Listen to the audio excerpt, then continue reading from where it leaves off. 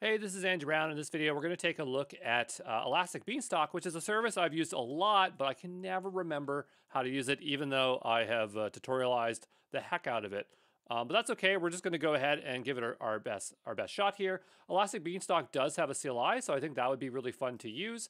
For this in particular, generally, you want your projects to be in their own repo, but I think this is okay. I'm going to go ahead and attempt it here in AWS examples. In worst case, we'll just move it into a separate repo. But Elastic Beanstalk has its own CLI, and so I think that's something that we can go ahead and utilize here today to create ourselves a new environment or what have you. I'm just going to create a very simple application. I'm going to make this a Rails app. So we'll just make a new directory here. So this is going to be Elastic Beanstalk. I'm just going to cd into that. And I mean, that's all I really need for here, but I'll just say basic. Just say basic. And Ruby's already installed on this machine. So, you know, if you don't have Ruby and stuff like that, you're using your local developer environment, you're going to have to figure it out yourself. But I'm going to go ahead and say Rails new. Or is Rails even installed? Well, we'll just try it. Rails new. Example. And actually you might want to configure that to just have bare bones stuff. So Rails, documentation, Rails new. Because there's a couple things I just don't want here. Getting started with Rails. Somewhere in here there should be, yeah. We can do Rails new help. Okay, Rails new -- help. Bundle, we'll just say gem install Rails. Rails is just a very simple web framework, and it's very easy to deploy that with Elastic Beanstalk. So we're going to just have to quickly build an application. Again, it just has to be really dead simple. And I just want to configure it with having nothing in it. So once Rails is installed here, it'll take a little bit of time here, but once it's installed, we'll go ahead and just configure it to not have all like stuff we don't need. All right, so Rails is now installed. We'll go ahead and just type in Rails new -- help, because there's a few things I just don't want to have. So I'm just going to carefully look here through the options. So, I mean, I don't really need a database. Yeah, defaults to SQLite 3, which is totally fine. We could hook this up to MySQL or Postgres. That actually might be a better idea. Skip Git, skip Docker, skip Keep, skip Action Mailer, skip Asset Pipeline indicates when to generate, skip Asset Pipeline. So I don't want the Asset Pipeline. I don't need Action Cable. That doesn't really matter. Skip JavaScript. That's probably what I'd want, skip JavaScript. So a -J, capital J, and we'll just skip -J and -A.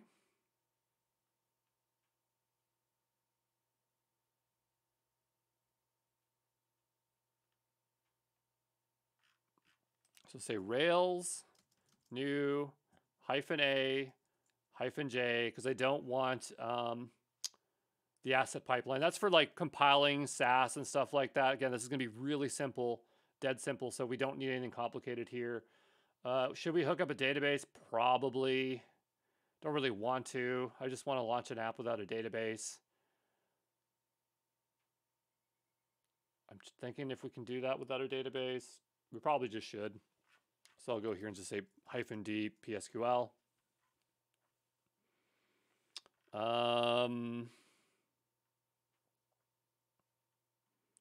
Everything else looks fine here. We don't really need tests. We'll just skip tests as well. And we still need to name this. So this is going to be in what order? New. So Rails new in the app path. Okay, so this here is just going to be example. We'll hit enter. We'll hit up. It has to be PostgreSQL. There we go. That's going to provision us a Rails app. This shouldn't take too long. While we're waiting, we'll probably want to configure Docker here to have Postgres running in the background so that we can utilize it. So just give me a moment to go find a Docker Compose file. So here was a Rails project I was going to build, and it has this Docker Compose YAML file into it. So I'm just going to go ahead and copy that. And of course, you can just find this in the repo. And I'm going to make this in our basic directory here. So just say file, Docker-compose YAML. I'll paste that in here. And so what this file has is it will start up a Postgres database with a username of Postgres and a password of Postgres. So to start that, we'll just say Docker. We'll need another tab for this, but we'll cd into EB and basic. We'll say Docker compose. We'll maybe just Docker up. Okay, Docker compose up. I'm not doing this every day. Like, I've obviously done this a lot, but I always just kind of forget. But anyway, there's the command. It used to be Docker hyphen compose up. So that's going to start up a Postgres database, and you can see that it's now open on port 5432. Let's go over to our example repo. And so in here, we'll need to configure the database. That'll be under the database YAML file. And so for development, this one is Postgres. And then the password is password, I believe. If we go back over to here, that's what it is. Good. There's a bunch of junk in here. I don't care about test. We don't even have tests for this, so we'll just get rid of this. For production, we'll have to configure something completely different. But yeah, Postgres and password, that is totally fine to hard code that. We obviously won't do that for production. So that is configured. I'm going to go over here and let's see if I can start work with my Rails app. So I'm going to cd into it, and it's going to make some changes here. And we'll do a Rails start, and we can do start here. We're going to do binding 0.0.0.0. I just know that we need to do that when we're running in a development environment like this. We're in the right directory, right? We'll just do bundle install again. It should know oh, you know what? We'll do bundle exec in front of it. Bundle exec. Okay. Bundle install. I thought I already installed everything, but maybe not. So we'll do a bundle install there and just wait a moment for that bundle install to complete.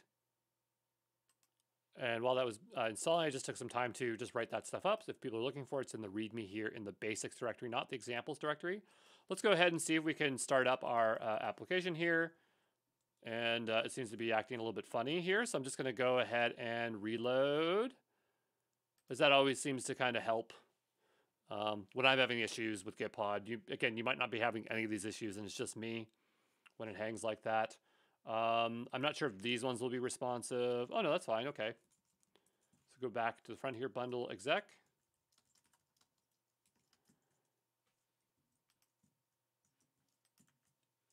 I'm hitting Control E, which just goes to the end, but it's triggering that command up there. And so we're going to try to start it. B's for bind.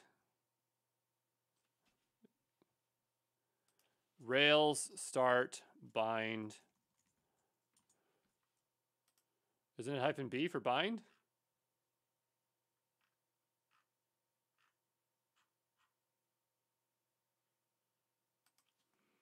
Binding Rails start.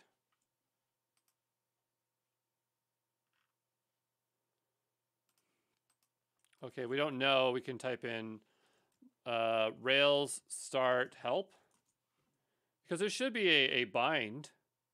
It should be just -B. Yeah, -B. Okay, we'll try this again.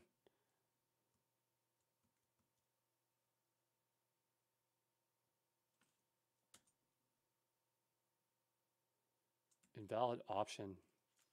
Okay, let's just take out the bundle exec. What the heck? It's right here. It shows me that it's right there. -B. We going crazy here today? Okay, well, we'll give it its full name if that's what it wants. Binding. I mean, I know how to write Rails, so. All right, just give me a second.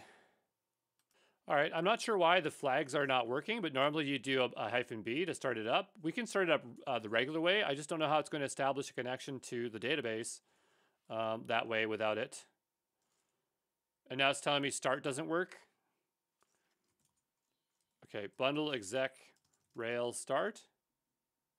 Okay, so it works there. -b 00000. All right, now it's working. Whatever. So we put a bundle exec in front of it, which I thought I was doing this entire time, but apparently not. I'm going to go ahead and copy this command. The thing I changed here is that this is doing a S here instead. But it's very important that we bind on 0000 so that we can establish a connecting to that local database. Not that we're doing too much with it, and you can see it's running over here. So I'm going to go back and cd into this directory, okay, into our example. And so now our app should be running on port 3000. So if I go over here to port 3000, click through, it's going to complain about this. This is a very common issue. And I think I have a solution for this in this repo. So I mean, I should. Also, I don't have that code there yet. Oh yeah, here's a skeleton. We'll just go over to this. I'm going to go into this application here. I think it's in the config environment. You can just copy and paste this into your own. And I'm looking for this command here. So all this is doing, because Rails wants you, like in development, it really wants you to say like, hey, I approve this specific address. And so I'm using these environment variables from Gitpod. You could, if you're using GitHub Codespaces, it's a little bit different. In fact, I think I should have the configuration somewhere here. I'm not sure why I don't see it here. But yeah, you'll have to vary that. But you just listen to what they're saying here, which is like, allow that, that address. So because I changed that, I'm going to have to stop and restart the application. We'll go back here, give this a refresh. And we're getting closer to something. It's trying to establish connection to Postgres. But right now, we don't necessarily have even a database. So I'm going to just stop this for a second. And I'm going to generate out a table. So I'm going to say Rails generate. And my my thing's mucking up. So I'm just going to have to reload the window here. Sorry. Anyway, yeah. So we're just going to go ahead here and say Rails generate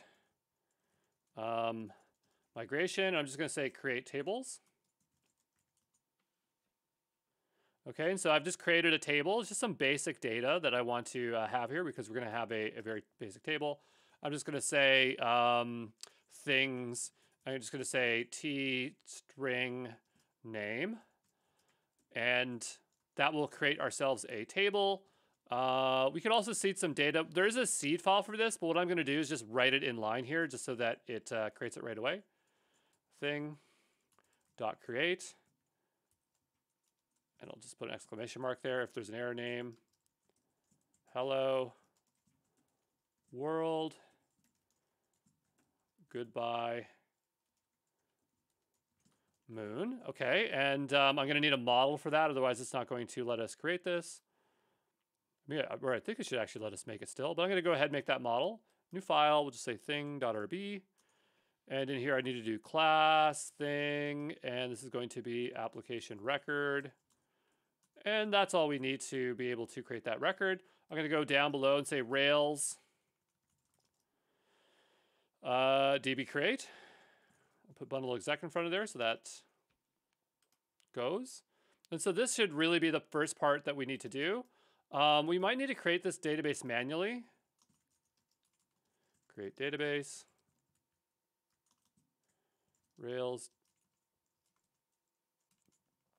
bundle exec Rails db create. And let me take a look here. So, I mean, this should be running. Yeah, so our Docker container is running. It's listing on port 000. It's on 5432, which is the default port for Postgres. And so we should be able to establish a connection. And again, this is a more recent repo, so I probably wrote this somewhere. It would have been nice if I wrote it somewhere. As I'd done all that there, but just give me a second. I'm actually wondering if we have the full configuration in, as I would normally set a little bit more than what we actually have here. So what I'm going to do, and I'm actually not sure if this is 100% what I want, but I'm actually going to copy this one here because I kind of prefer this one. And if we go into our database YAML file, I don't think we have everything specified. So here it just shows the database and the password. It has no user, and that's totally not right. So I'm going to go ahead and paste this in here. And this looks a lot more right. So I'm going to go ahead and just say this is example.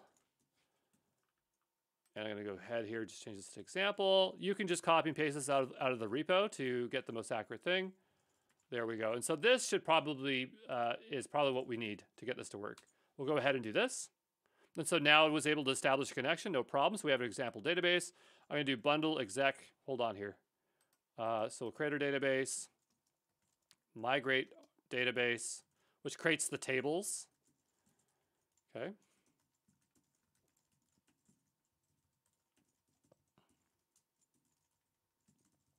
Again, we're keeping this really simple.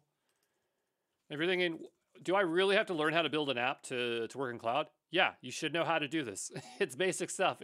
Like if you're going to deploy an app, you should at least know how to run it. But anyway, so we've created our table, and it probably created those records as well. We can check by doing Rails C to get into the console, and I'll just do thing.all, and we can see there's records in there. I hit Q, and then I'm going to type in exit. And so now what we can do is we can just tweak our app a little bit here because it probably is working now. Can I just refresh this? It's not running right now, but I'm just going to go and run it. And this needs another reload. And I've talked to Gitpod, they just don't care to help me. It's frustrating. I really like the product, but as you can see, it just mucks up a lot, and it's very hard to determine what the issue is. Even though it's probably just an extension I've installed, it's just not easy to debug. But anyway, so I'm just thinking here for a moment. Yeah, we want to start up the app again, so I'm going to go ahead and do that. And we'll go back over to here and give this a refresh. So we have our basic Rails app. This is just the first page here. And what we can do is we can first update the routes. So in here, if we go to our routes under our config directory, we just want to point the route to somewhere. So we go here and just change this to application home.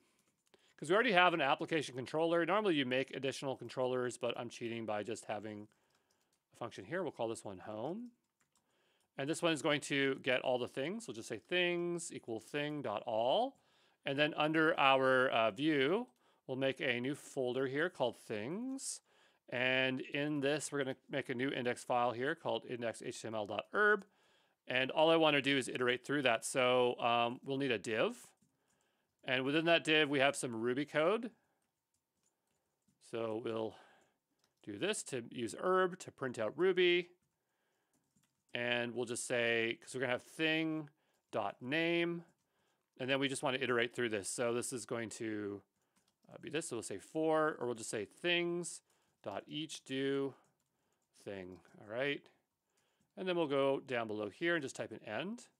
And so now this should iterate through and print that out. And we're pointing to that page. So let's go and take a look here and see if it works. Missing a home template. What are you talking about? I just put it right here. Oh, you know what? It's because this is supposed to be applications. This is supposed to be applications. Applications. And then this will be home. Because it's based on convention, whatever you have it named, right? So go back here, I'll refresh this. And this is actually called application, so I'll have to rename this to just be application. And we'll refresh here. And so we have our basic page. That is our app, okay? So this is what we want to deploy. So we're going to do the Elastic Beanstalk CLI. And EB CLI install. So I need to find the installation instructions here. So here it says install using setup scripts. That sounds fine to me. I don't mind. Okay, I guess just down here. The easiest recommended way is to use the EBL setup scripts. Okay, great. The script also provides whatever. For installations, go here. All right. And if we go down below, okay, what's the easy step? Clone the repo. We gotta really we gotta clone it. That's the easy step. All right, like that's not the most straightforward way of doing that, but I'm just thinking here for a second. So what we'll do, go to another tab here. I just want to cd out of our directory. I'll just open another tab that one's being unresponsive. And I'm going to go ahead and clone this repo, which to me is stupid, but whatever. And then we will copy the second command here. And so this should install the Elastic Beanstalk CLI. If for whatever reason we need to do this, so we'll just install EB-CLI.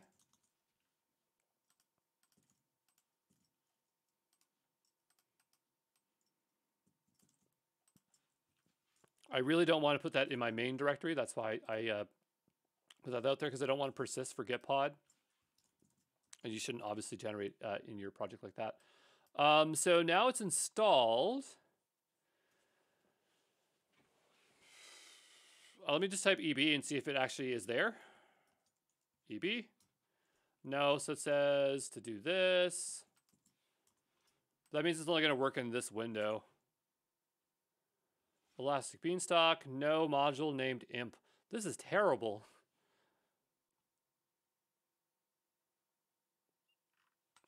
Where is EB? So it is there. Cool. But it doesn't work.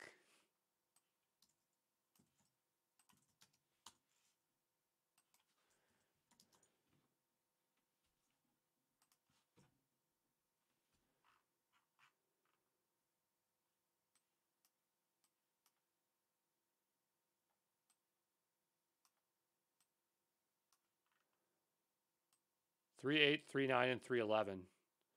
So what version of Python am I on? 3.12. So I can't use this stupid CLI. So because it's not supported in the latest version, so I guess we'll just do ClickOps for this.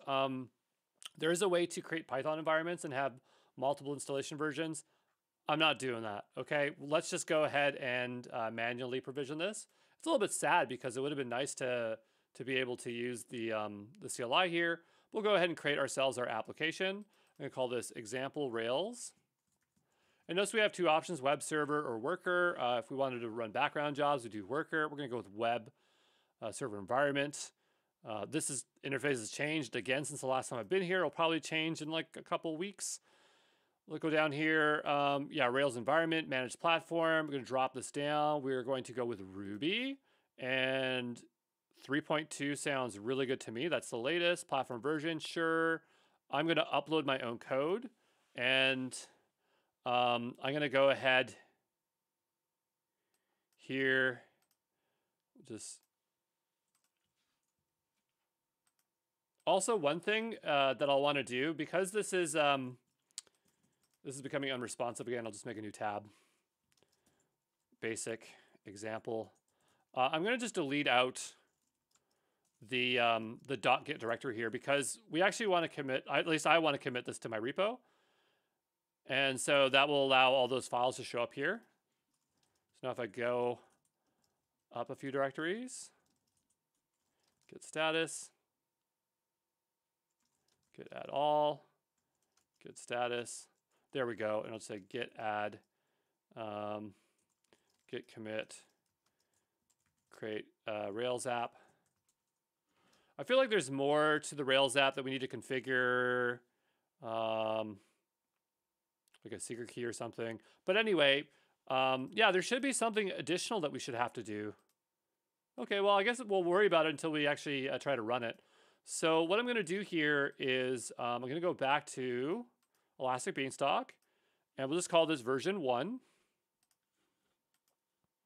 And now what it wants is us to upload our code. So it says must be less than 500 megabytes files. That's totally fine.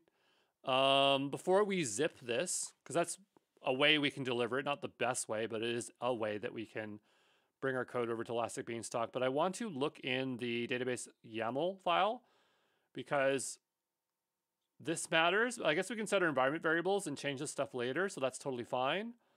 And so what I want to do is just right-click this, and I want to compress this.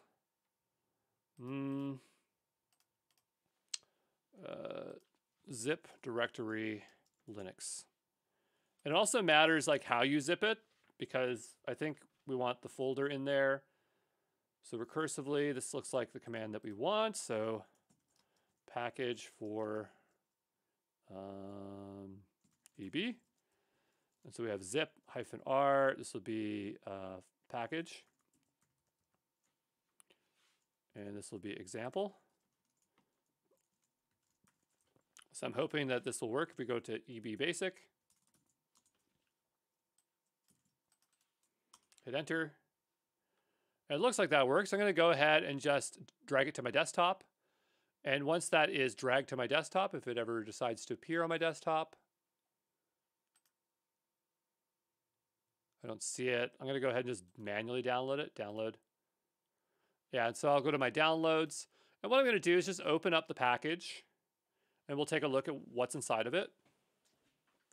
So here it has the example directory in there. So I'm hoping that that will work. It might not like that, but I guess we'll find out here shortly. And so I'm going to go ahead and upload that package. So just give me a moment to attach it here. All right, so I just went and chose the file, and so now it's attached. I believe it's under 500 megabytes, so that should be fine. Down below, we have some presets. They've really changed this interface quite a bit. We have single instance, and that would probably be the best option. I mean, like, we do want to launch this with a RDS instance so that it'll work. We'll go here to the free tier, and we'll let it create a new service role. And we don't have a key pair. I don't really need to log into the machine, because you can launch Elastic Beanstalk either on containers or a virtual machine, but clearly it's doing a virtual machine here. I'm going to just launch this with Sessions Manager, so we have this role that we keep using. We'll go ahead and hit Next. We don't need a key pair because we have Sessions Manager. I don't need a worker, so I'll go next. I'm not sure why it shows it like that. They really made this interface worse. I do not like this. We'll just choose our VPC here. So that's our default VPC. I don't need it many places. I'll just choose one because I'm not launching multiple places here. It should have a public IP address. And we do need a database. And I'm going to put it also in A here. We'll enable database to turn that on. So basically it's going to create a database for us. It's basically like a shortcut for creating a database. If you create the database at the time with Elastic Beanstalk, it will tear down everything. So if you skip this, you could then retroactively attach it. That's not what I'm doing here today. We want Postgres.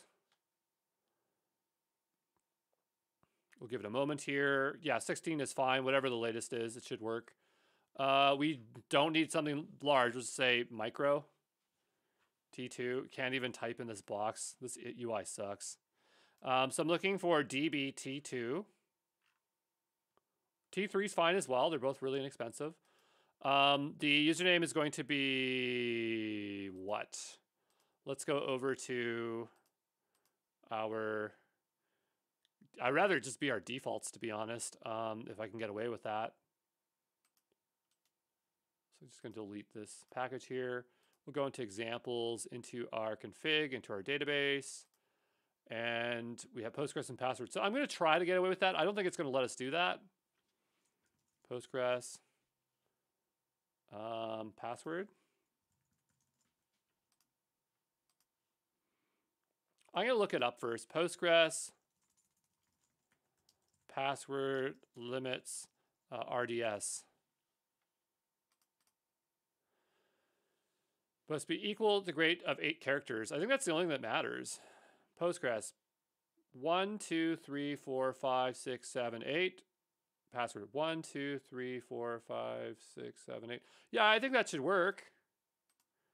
So we'll go back over to here. Type that again. Password.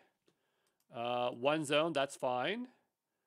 I don't want to retain any database. We'll go ahead and hit next.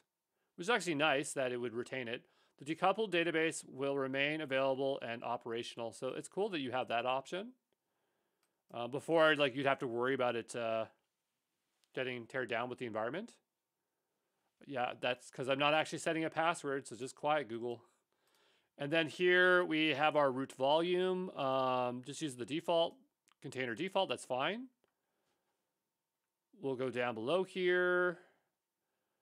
Our security group is going to need access to the internet. How else is this going to work then? So I guess I'll have to create that separately. It's weird that you can't make that there in place. But really, there's really no reason for them to update the UI the amount of times they have. Like every time they've updated it, it's just gotten worse and worse. I swear it's just like people are trying to get paid, so they just keep changing stuff. So I'm going to go over to security groups here. We'll create a new one. We'll just say my EBSG. My EBSG. We only have one here. I'm going to open this up for, that's outbound rules. I need an inbound rule. So go here, and this will be for HTTP and HTTPS, whatever we need to get this working. There we go. We'll go ahead and create that security group. We'll say for everywhere and for everywhere. I'll go back over to here. We'll give this a refresh. We'll add that security group. We do not want any scaling whatsoever. x86 4 is fine. ARM would be fine as well, but I'm going to stick with x86. Instant type should be, actually here, we actually have to go a little bit larger because T3 micro is not going to cut it. And I mean, you could run it, but it just won't run very well. So I'm going to go here and choose I really wish you could search that. Like, why go through all that effort and not make that searchable? But I'm going to go with a T2 medium. T3 medium, T3 medium. Not a T3A, just T3 medium. There we go. And yeah, it chose the AMI for us. We'll go next.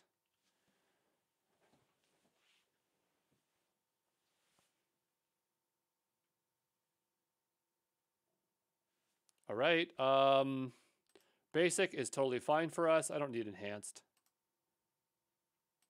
Yeah, basic.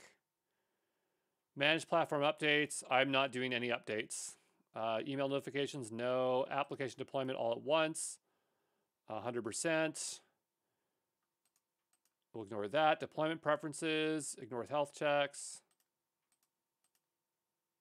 False. X-ray, storage, Okay, and so here are some options here. Normally you'd have to add another thing. So NVARs, you need to configure Rails production. Because there's some kind of like key that we have to generate. I just always forget what it is until it tells me that I have to make it.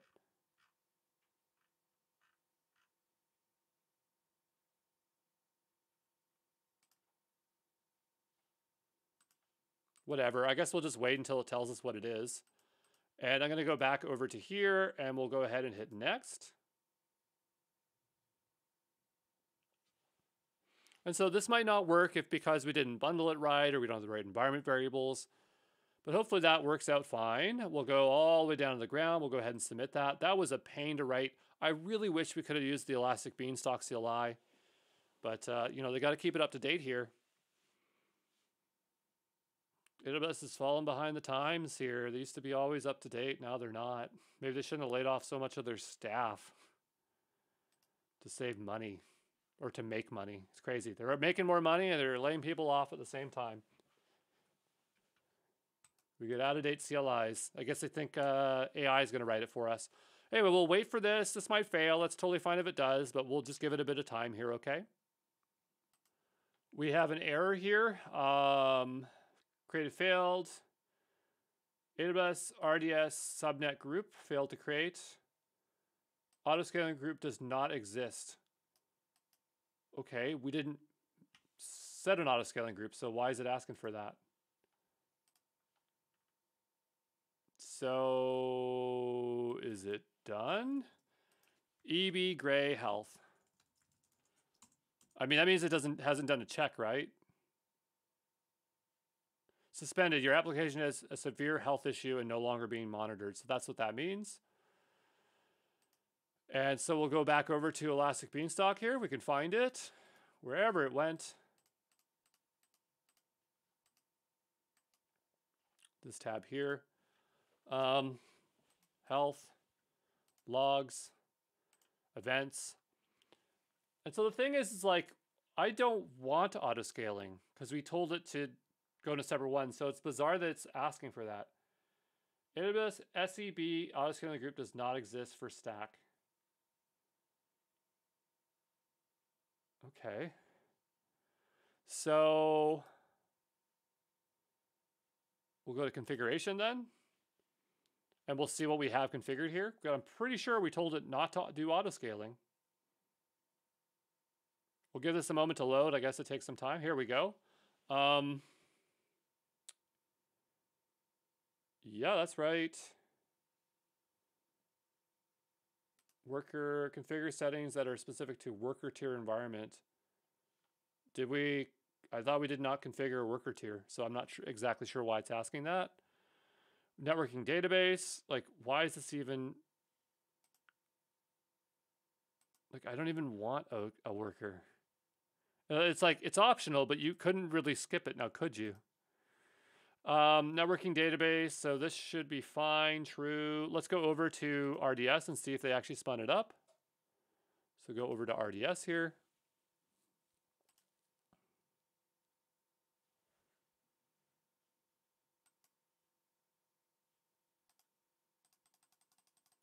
No database created, so that can't be good.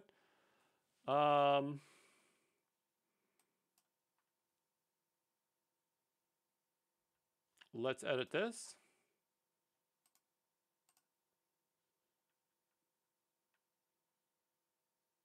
Version 1, deactivate. I don't care if it's activated or deactivated. Auto scaling group. Single instance.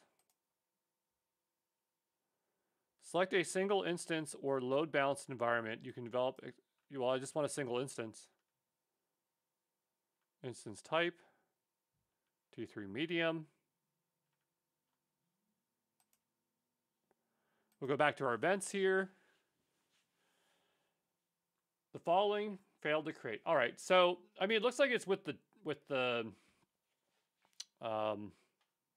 database. So maybe we have to configure a second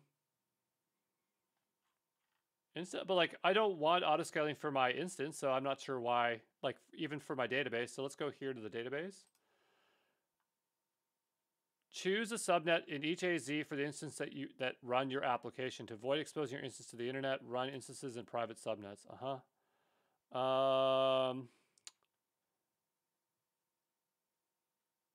It should be an A, yeah.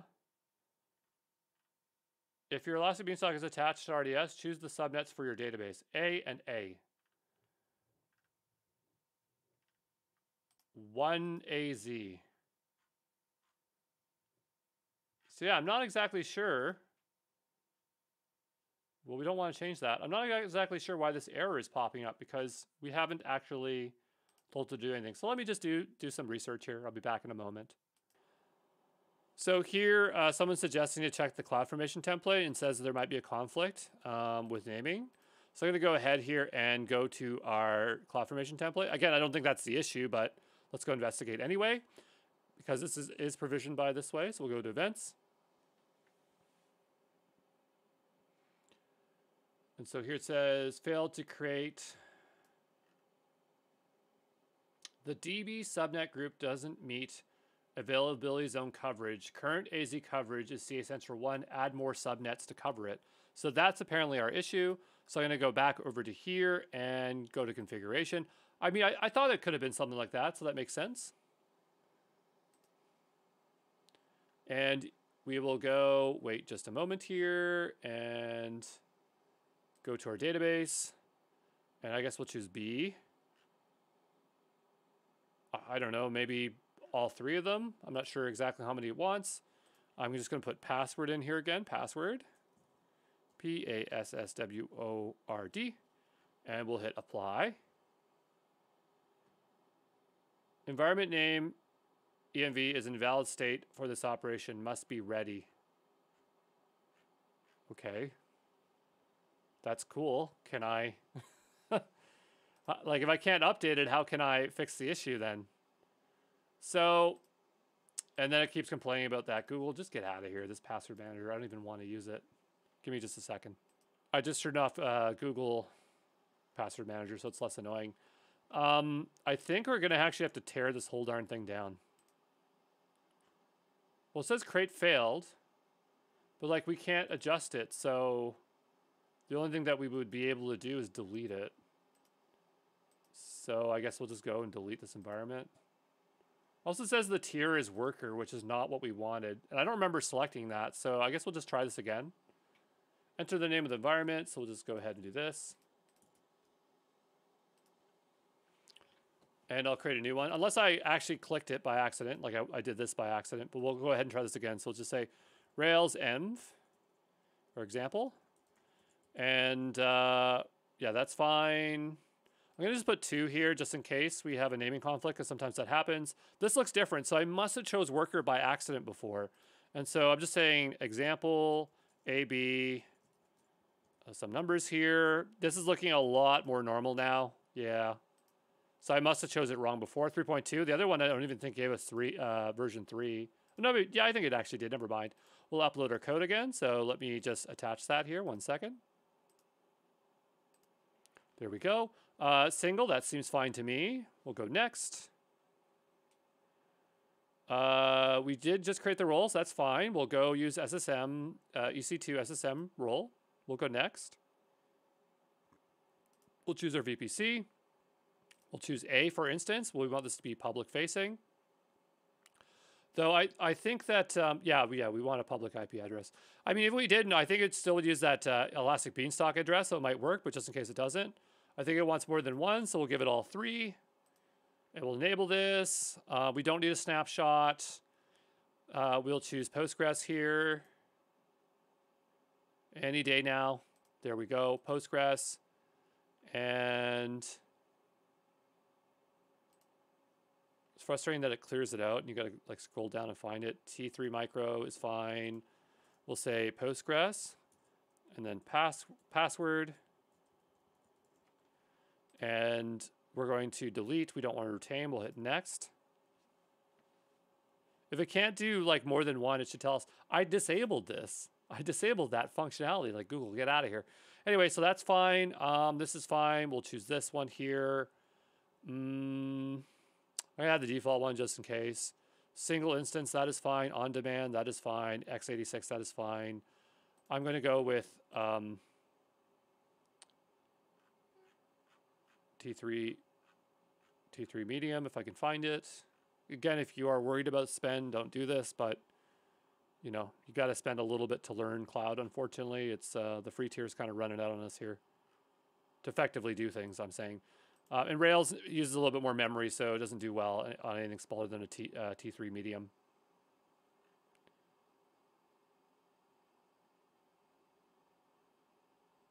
I did not choose that one, so just be careful there. Go ahead and hit next.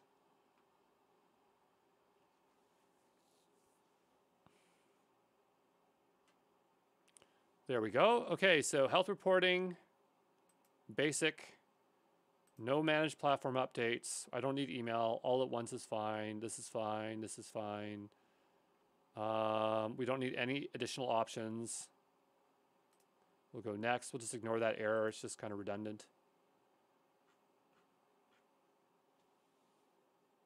Okay. And I think everything is fine now. So yeah, I guess that worker tier definitely was not correct. Which is totally fine because we have to restart this anyway because of the database. And so hopefully this time it's going to work. I'll see you back here when it either says it deployed successfully or if it did not, okay? All right, so far it's looking pretty good. I mean, the status is still gray, but I see no issues here. CloudFormation might be a good indicator if something's wrong. So it's still creating. Let's see what resources it's working on. It is creating the database. So that will take a little bit of time. So we'll be back here in just a moment, okay? All right, so this looks like it has completed. So we'll go ahead and give this a refresh here. And yeah, so it created all the resources. If we go over to our databases, we should see one here. So it is available, good. It says our environment's green. If our app works, that'd be great. I'm not sure how to migrate the data. So I don't expect data to be here. We get a 502 bad gateway, so that's not terrible, but it just means that it's having issues routing it. Let's give this another refresh here. And so this is where we might want to go in and debug the actual application. So this is probably running on an EC2 instance. So we'll go ahead and look that up. Because this is an instance, we should be able to get in here and do some debugging. So I'm going to go ahead and connect to this instance here. And we'll use Sessions Manager and we'll connect. And so somewhere, it's somewhere located. I don't exactly remember where, but I'm sure we can figure it out pretty easily. That's a lot of stuff. So where are apps installed on EC2 instance for EB? Temp deployment, application folder, no. It's in my slides for sure. I just don't remember where. Just give me a moment to find it, okay? All right, so it's in var app current, so we have found it. And now that we're in here, we could probably go check to see if it's running. I'm just gonna expand this a bit. So we can use ps aux grep to see if Rails is running. And if it's running on Puma, I mean, it could be utilizing that, or it could be using WebBrick. These are all different kinds of, how would I say? These are all different kinds of web servers that can run the web framework. Let's take a look at what that proc file has in it. So that might indicate what we're supposed to do here. Here, there's this file. So it's clearly starting up with Puma, but the application did not necessarily start because I don't see one. I'm kind of interested in what is the configuration of this Puma file. So I'm just going to go ahead and copy this. I'm just going to cat that out really quick here. It did not copy what I wanted to do, so I'll have to just tab my way to completion here. Config, private, Puma config.rb. And so it's expecting the app just to be in the directory. All right, so I think the issue here is that when we zipped it, the app is in a folder and we don't want that. So what I'm going to do, I'm going to go back here, and I have a feeling that we could probably just change this to be period. And we'll go into example. I'm going to go ahead and just try this here, okay? And so I'm hoping that that will then just put it flatly in that file there. So under our example here, I'm going to go ahead and download this package. And then once that's downloaded,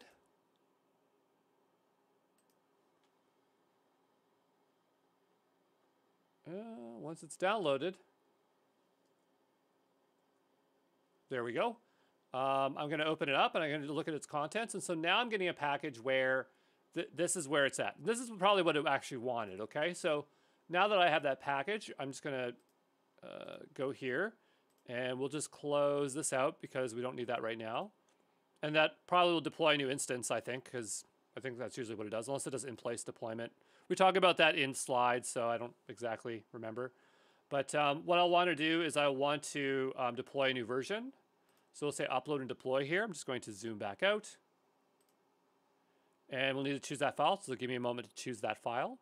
Great, so now we have the later version. This will just be 2. And we'll go ahead and hit deploy. And so hopefully this time it will work out. If it doesn't, we'll go into the instance. We'll take a look at that directory, and we'll figure it out from there. And we'll ignore that. We should just stop popping up like that, but we'll wait for this to complete, okay?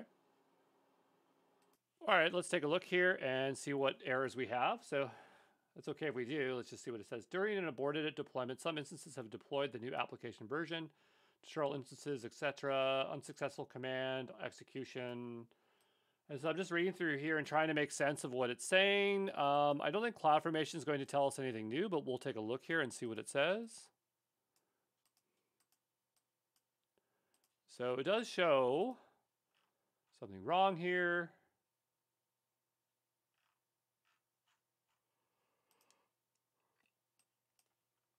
So nothing very useful.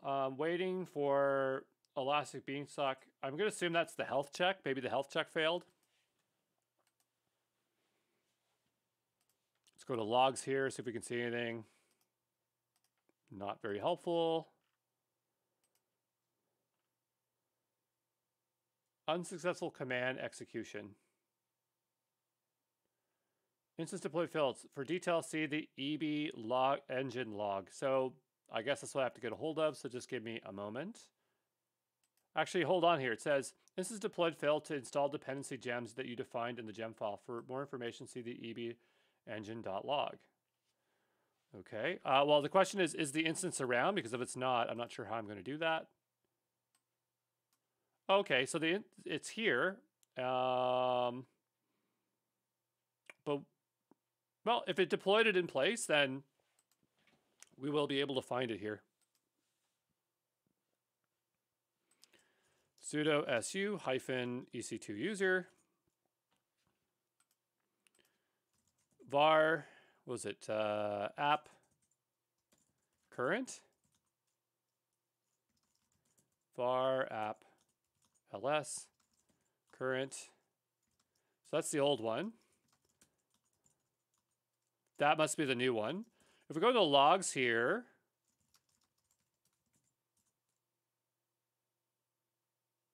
okay. Notifying route, style sheets. I'm not really worried about that. Let's see if the app is actually running AX grep Rails or Puma. It is using Puma. We know that. What if we try to do a bundle install? So we'll say bundle install.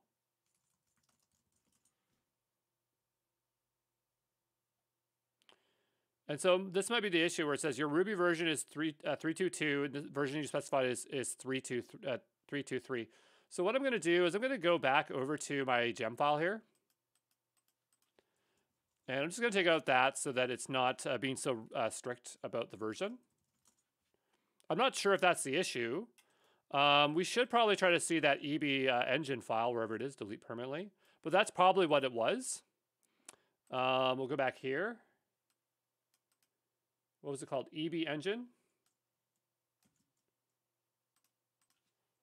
Location of EB engine file. Linux.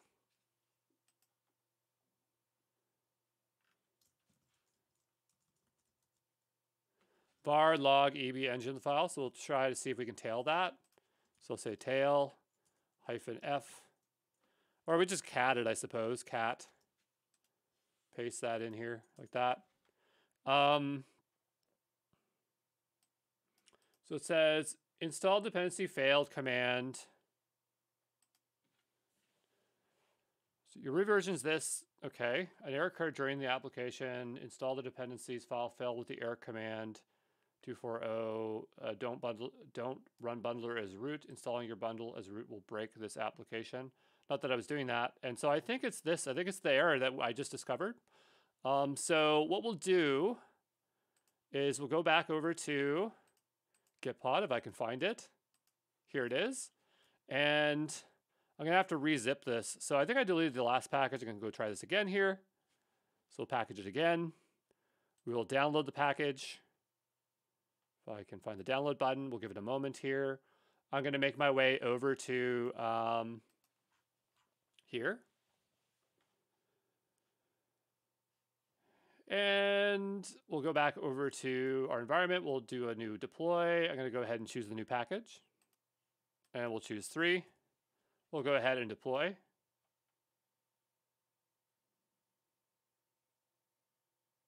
And we'll wait and see what happens this time around. So again, I expect it to fail because we didn't provision our database. But we'll see what happens this time around, okay? All right, so now we get green. Let's go ahead and click the link and see what we get. So hopefully not a 502 anymore. It's not reaching the site, so that's a little bit better. I don't know if it has HTTPS. I'm going to take that off there, but I suppose that it probably does. We did open up both the ports for SSL or HTTPS and HTTP. Let's go over here and take a look. So if we go back into our current directory,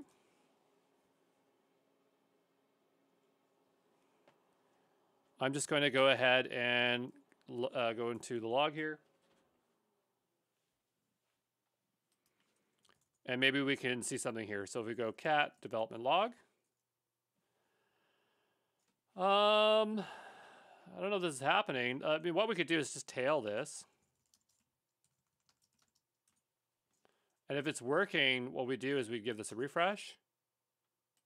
And we would see that change. And it's not changing, so it makes me think that we need to log out this one here. So I'm not seeing any errors. It looks like it's starting up. Platform manage finished, etc., etc. Let's try PSOX and take a look and see if the server's running. Puma. The server is absolutely running, so that is good. We could also curl locally and take a look and see what we get back. So here would be curl localhost. Didn't see anything back. Oh, sorry. Is this running on port 3000? What port is this running on? I mean, we didn't specify a port. 8080, 8000. What port is it running on? I guess if we carefully look here, maybe it will tell us.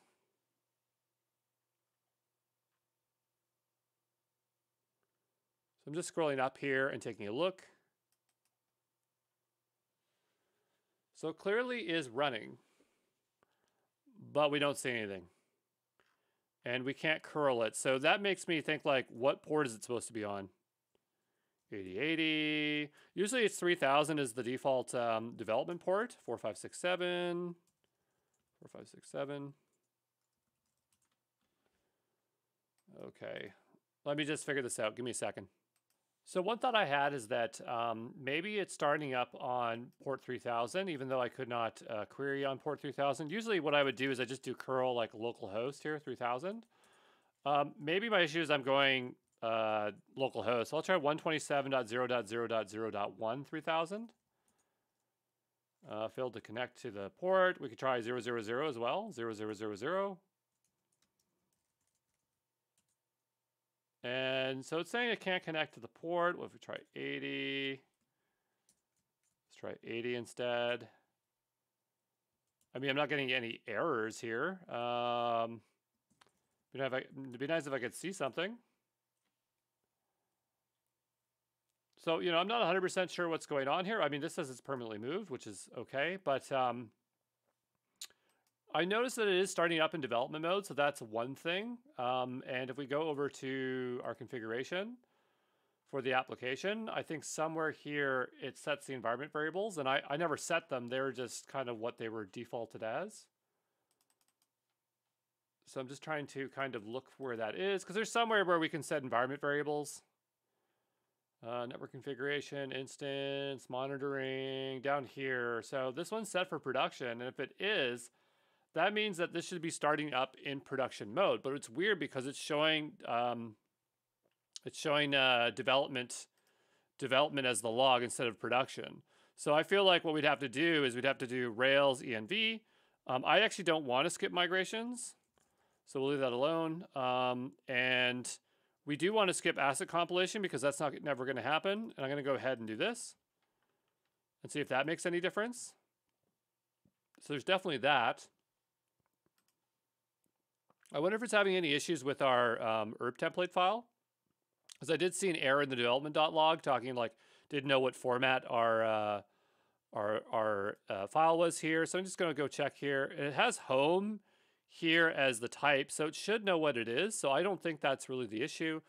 And what I'm going to do, I'm just going to ignore this stupid password thing. I'm going to go ahead and tell it to restart the app server and see if that makes a difference. Okay, so we'll try that, and we have new environment variables, and hopefully that will take effect. Be back here in just a second, okay?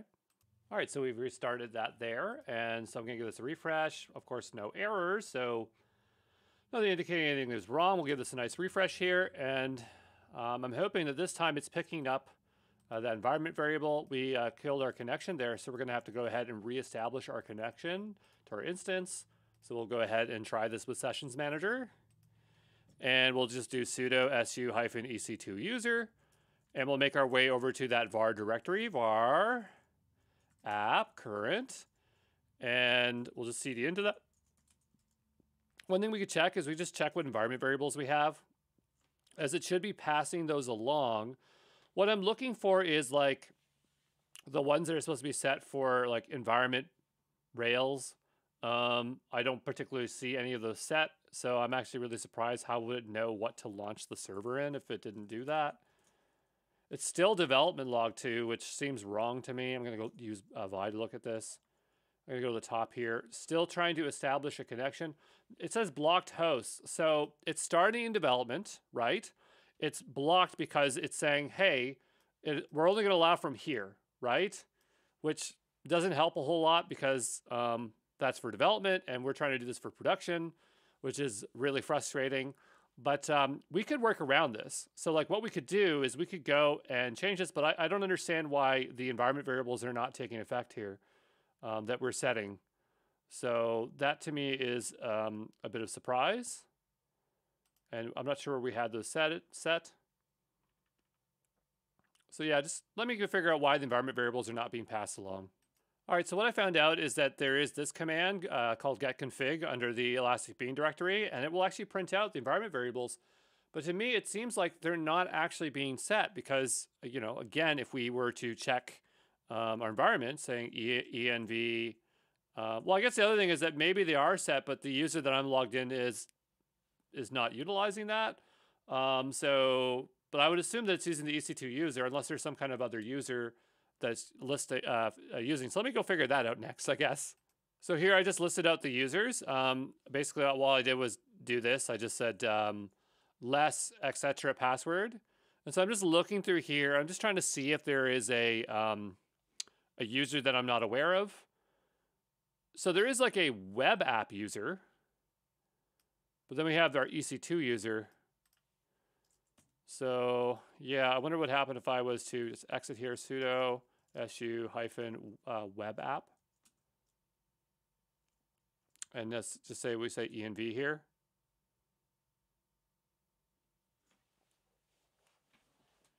I mean, I see Ruby version, but I don't see any of the ones that I set. So again, why are they not set? And that's my confusion here. So I guess I'll just keep investigating. All right, so this is something that was posted here, and I'm not crazy because if you go down here into the comments, people are talking about, like, if we expand this here.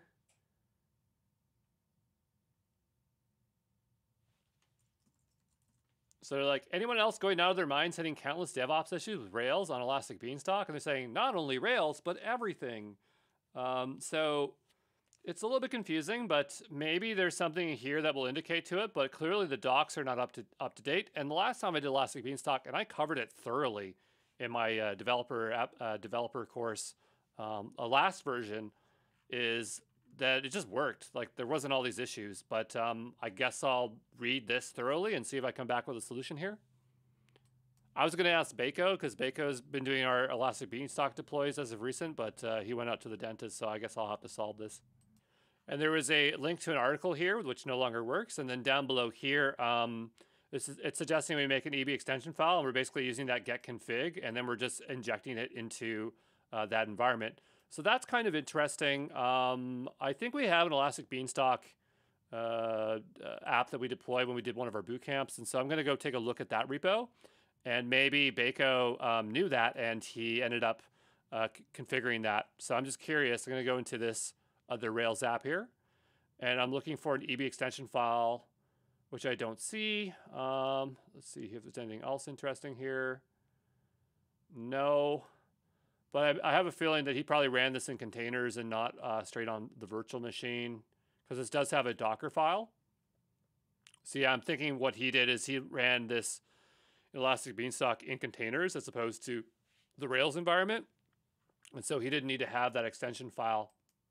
So maybe this is what we're going to have to do.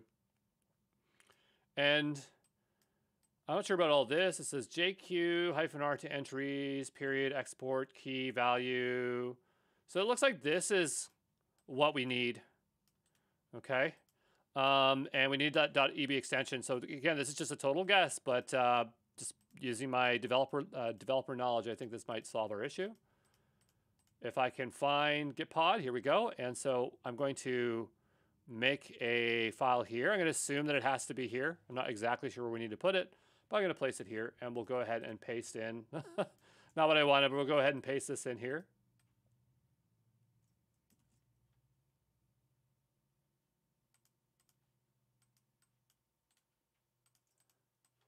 All right.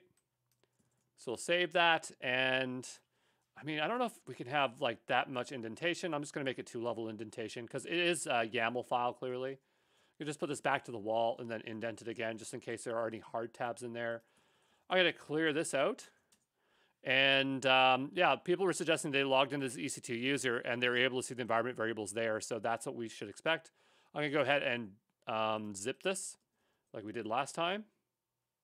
Before I do that, I'm just going to delete this package here. Hopefully my README, we place this in here. Okay, good. We'll hit enter. And then we'll download this one. So that will download that file. And that button's driving me crazy, but every time I log my computer, there's always a new Chrome version, and I don't really want to relaunch it right now. But I'm waiting for that to download. I'm going to go over to our environment, and we'll go ahead and do a new deploy. All right, and so I think this time it might work, okay? All right, so it looks like the new one has been uploaded here. I'm going to give this a nice refresh. And the question is, did it take effect, that thing I had there? So I'm going to go ahead and just close that out, give this a refresh here, and we'll go ahead and connect. And the question will be, would it actually have ran that EB extensions file? And is there a way for me to actually check for that? And that's what I don't really know, but we'll go ahead and do EC2 user here. And I'm going to type in env and hit enter. And so I'm hoping, again, that those are getting set. I do not see them set.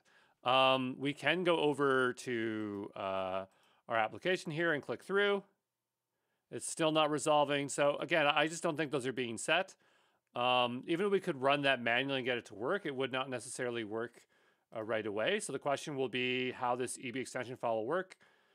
Save the extension, deploy it to your Elastic Beanstalk environment to test if the variables are being exported, connect to your instance, which is what I'm doing. Before testing, close any existing sessions and then reconnect. That's what I did. And then grep for the name. So, I mean, because you're using the commands on EB extension, you can update the sh local file only with a new deployment. If you add or change the variable in the environment, then you must create the new deployment before the variables is exported to the operating system, which is totally fine. I still don't think that it's doing what it's supposed to be doing. So what I'm going to do here is I'm just going to tell it to restart the environment again. Wait, hold on here. Are you sure you want to rebuild? Rebuilding the environment may take several minutes. During the application will not be available. And yeah, I'm going to go ahead and do that because I've just been having so much trouble here. And I'm just hoping that that EB extension files is what's going to get loaded into place, okay? While that environment's starting up, it suggested that we could take a look at the cfn-init or cfn-init command logs to see if those environment variables are being set by the EB extension. So that's something we're going to have to find out as it rebuilds this environment. And again, the reason why I decided to completely restart it is just that I just did not have confidence in this environment.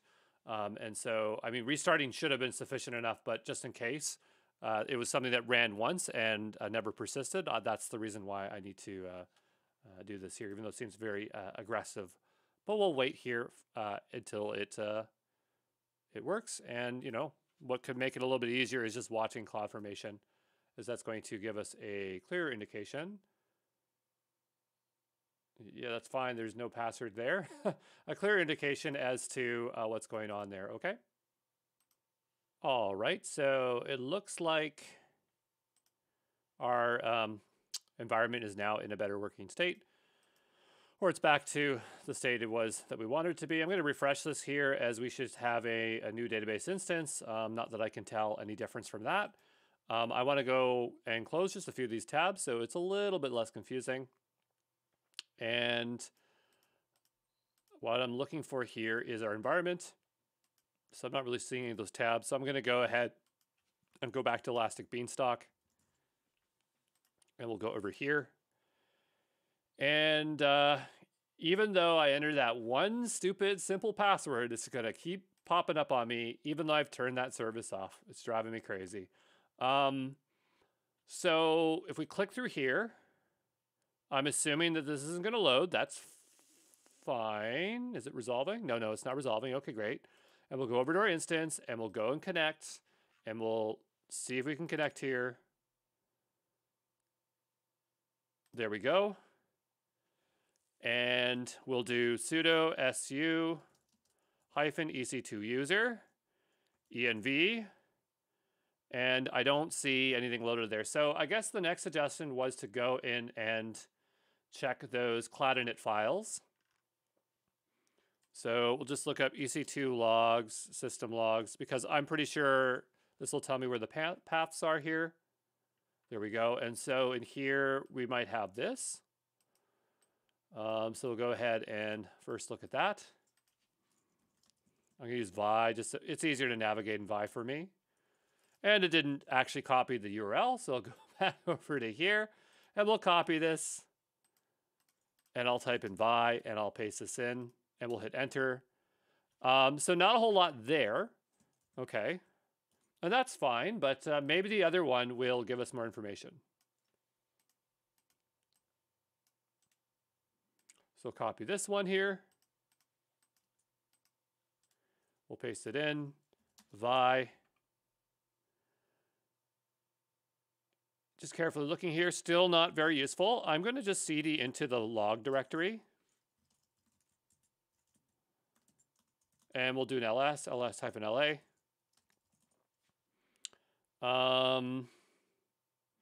So yeah, I'll just take a look at a couple of these. I mean, we might have already looked at these just a second ago, but I'm just going to go and take a look. So that was the cloudinit.log. And so I'm just going to search this to see if EB extensions are being loaded here. So just give me a moment to scan it. All right, so I'm not even confident that that worked because I think we actually had to create a folder called EB extensions. And this was something that I was just double checking here. So what I'm going to do is I'm going to go crazy, but I'm going to go and delete this file. And I'm going to actually make a folder called EB extensions. Okay, so we'll call this folder EB extensions. And then in here, we'll just say init.config. I don't think it matters what you call it. It seems like it'll pick up anything that's .config. And I'll go down to here.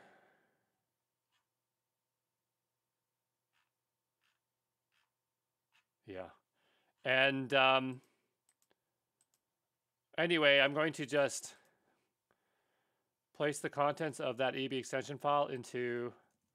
Also, I didn't name it EB. I named it .eb extension, so I'm confused. Like, can we have an EB extension file? We'll go ahead and paste this in here. Set vars. I'm going to go ahead and delete this one. We'll go back here. Unless things have changed since the last time I've used it. You can add an extensions file. EB extension.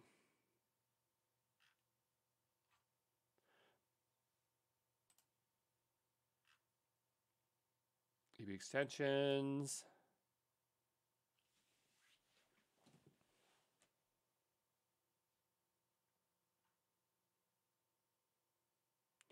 All right, so I'm going to go ahead and just double check this. So that looks fine to me.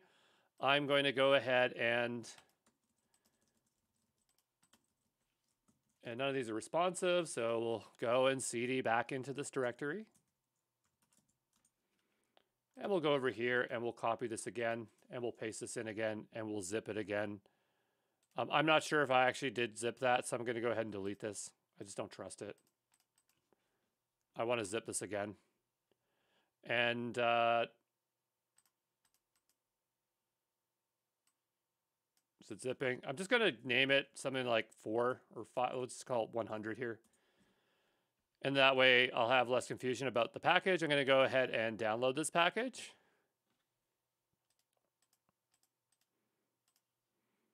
And I'm going to go back over to our environment. I'm going to upload this new one. All right, and we'll deploy that. Hopefully that picks up the settings now, but I don't think it actually picked them up, okay? All right, so I believe that this deployment is probably done. So hopefully we have some kind of difference here as we are getting into insanity here, trying to figure out this configuration.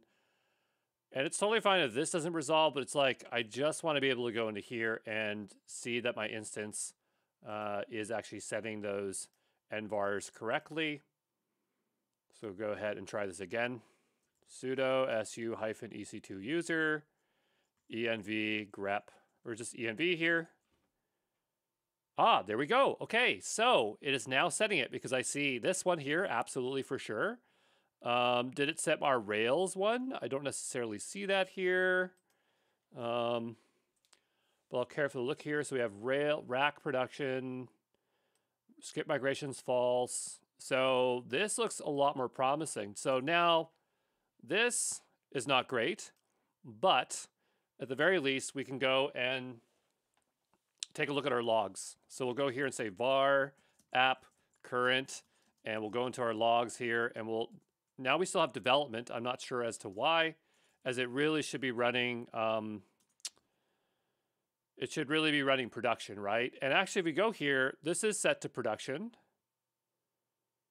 So normally we'd use Rails env, not necessarily rack, but we do have production set down here as well. But the app is still starting in production or development mode, which makes no sense because we've explicitly told it to be production. And we know that it's not actually running production because there are no production logs. That's how we know. So just give me a moment here. All right, so yeah, I really don't know why this isn't working. All I can think of, and this seems really stupid, but I'm going to rebuild the environment again because all I can think of is that we have those environment variables and they are loaded in there, but it's not necessarily utilizing them when it starts up Puma. And I don't configure the Puma file. That is configured by Elastic Beanstalk, and for whatever reason, it's just causing so much grief here, but I guess we'll give it another go here. And I'm just checking here, but interesting to note that in our Puma file, we do have some things that are defaulted. So if there isn't a Rails environment, it's going to default to development, which makes sense.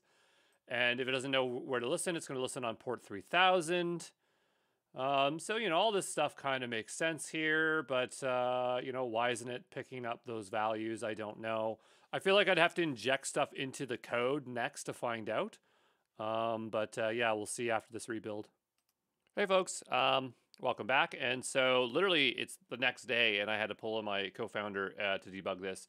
And a couple things we figured out. The first was that Rails, and I knew that we needed this, I just couldn't remember what it was called, but it's the secret key base, so we placed that in there. And so that was one thing that it needed, because if we didn't have that, it was throwing errors, and we could see that in our Puma logs. The other component was that we needed to switch out config force SSL from true to false, as we are not using SSL. However, this is still not resolving, but let's go into the instance and see if the environment is actually working. Personally, I found this to be extremely painful, and I have deployed Elastic Beanstalk with Rails multiple times in the past, and I'm so surprised how difficult it is this time around. So I would just say that AWS has not made it easy for us here. But I'm going to go ahead and connect to this instance. Normally when we deploy applications, we'll just have them containerized. And so in Elastic Beanstalk, you could choose a containerized environment. I strongly recommend anybody that is deploying apps not to use the native environments and just go ahead and containerize, because there really is no reason not to containerize, and just sidesteps all these issues. But I'm going to go ahead, and I just want to see if we can get to our app and curl it. So if we can curl it, I'll consider this good enough. And so we're curling it and we're getting the response. Why is this not working here? Well, we found out through the setup that Puma is using Nginx, and Nginx is trying to terminate over to SSL, but for whatever reason, the internal routing is not working correctly. What we can do here is we can go and, just as a sanity check, I'm just going to make sure it's not running on port 3000. I don't think it is. We don't even have that port open, so that wouldn't make any sense. But anyway, if we go to our logs, apparently we have nothing in our logs, even though it's serving up. And so, what Baco was telling me was that it's not going to log here, and where it's actually going to log is in our var logs. And he was saying that he was seeing stuff under Puma. So we go here, and I'm not sure if it showed up under the Puma logs, but we can cat it out and see if we have anything here. And so here we're actually seeing our logs. So instead of the production, they actually get routed over here to the Puma logs. which anyone who knows Rails, this would confuse them because they'd expect it to be in the correct location. But you can see that we're hitting those endpoints. And so to me, I'm satisfied with this sufficiently enough, even though we didn't get a proper deployment. Just do containers. Do containers. The way you do containers is if you were to launch an environment, what we'll do is we'll shut this one down and then I'll just show you kind of where that would be. But let's go ahead and kill this environment. So we'll go ahead and just terminate the environment and we'll say, enter the name of the environment. So we'll go ahead and just do this. All right, and we'll just have to monitor that. But what I'm going to do here is just create a new environment. I just want to show you where that would be. So down over where we choose a platform, what we would do here is we just choose Docker instead. And that way we could deploy our Docker instance. And you can see that we can choose whether we want to run it an EC2 instance on Docker or ECS. ECS, of course, is a lot easier.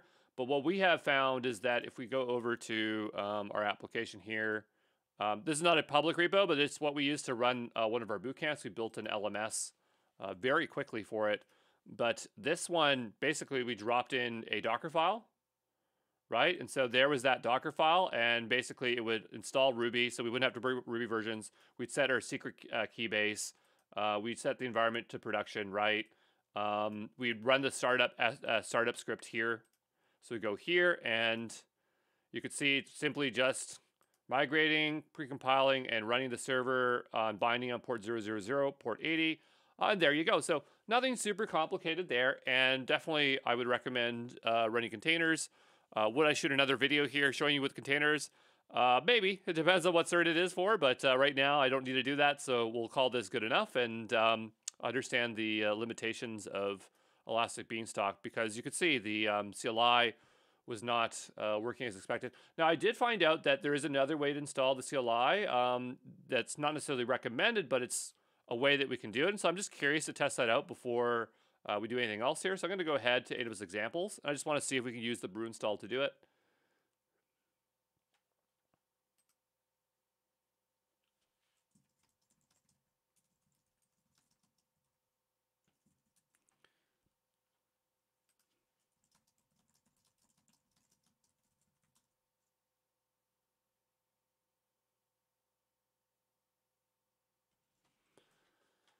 And anyway, so if we want to try to install, there's another way, which is brew install. You have to obviously have the brew package manager. Gitpod has that pre-installed. But we'll do brew install AWS, or it's like EBCLI. It might be AWS EBCLI. We'll see if that works. Yeah, it's this. And, you know, you don't always want to install packages from the CLI because they could be not always up to date. And usually with AWS, I don't recommend installing from brew packages, but this one could be installing a very specific or an older version of the Elastic Beanstalk CLI that specifically works with our version of Python, or it could just generally work because an older version might work with a newer one for whatever reason. I don't know, but we'll go ahead and just, or it might also set up a Python environment, or it might be a compiled binary. Whatever the case is, the point is that this one might work for whatever reason. And already I'm seeing it's like checking out a different version of Python. It looks like that's what it's doing. So we'll just wait a moment here and see what happens. All right, now let's see if EB works. Now we did have it installed prior, so that might have an issue, but now it's working fine. So whatever, we could have used EB. There's probably a tutorial out there, like we'll say Rails, EB, AWS CLI. Let's just see if there is one here. Just get kind of an idea what it might look like. This looks a little bit old here, but you would initialize your project, sure. And then you could set up, but we did EB extensions, but here they're setting up some commands for swap files to do some rotation. They're setting up their home directory. They're configuring their database. Maybe not the best example. I'll go down to here. Maybe code with JSON might have a better one. Yeah, this is a better one here. So here they're doing...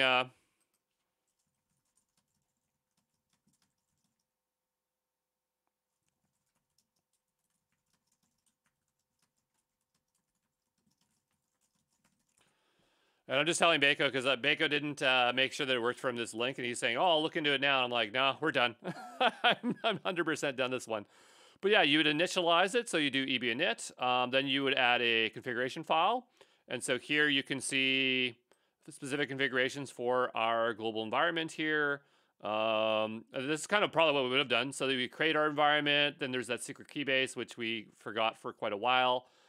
We saw that we did EB extensions. This one is setting up the precompile, but we turned that off in ours. Then it looks like you can set up a bunch of steps. So again, this is for Node.js, which we did not do. Here we have installing the gems. So that's a very particular way of, well, this is installing bundler in particular to install gems. And then they have the deploy. So, you know, it could have been interesting to use, but whatever, that's fine. Let's go back over to here and make sure this stuff is shut down. So the easiest way would be to go over to CloudFormation. I do not want to retain the database here. So I'll just wait for this to finish. I'll be back in just a moment, okay? All right, so that appears to be deleted. Just to make sure that it's deleted, I'm going to go over to RDS because I really don't want that running here since that is going to be one of our cost factors here, and that database is gone. I don't want any snapshots. We'll make sure there are none as well. Good. Let's make our way over to EC2 as we do have that security group we launched up earlier. But yeah, hopefully you learned a lot through that debugging process, and you got some practical advice out of Elastic Beanstalk. I'll see you in the next one, okay? Ciao.